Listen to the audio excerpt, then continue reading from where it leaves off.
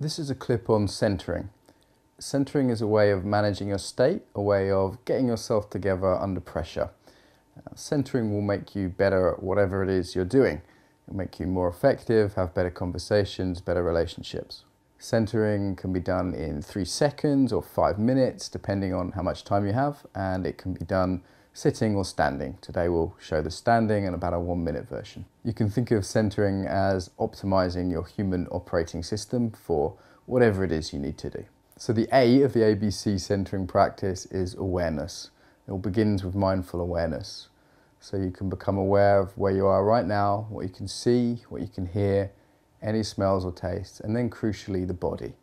So how are your feet feeling? What sensations are there? Your legs, are they comfortable, relaxed? Just noticing whatever you can feel in your legs. Moving up the body, can you feel in your front?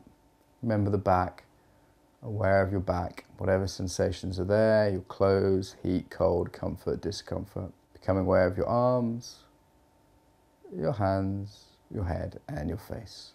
Awareness right here, right now, noticing the sensations in my body. The B of ABC centering is balance. So we're balancing our bodies and also our attention and awareness. So I want to be balanced down and up, grounding and relaxing down, reaching up in a dignified manner, balancing out. So I'm not to one side or squashed in or overextended out, but just nicely reaching out to both sides, balance left and right. And I'm balanced front and back. So I'm not forwards or back, just in the middle. Sometimes it can help to rock left to right, backwards and forwards in order to find that middle balance point. Lastly, you're balancing your attention and your awareness. So instead of just thinking in front, some of my attention and awareness is to the sides and to the back.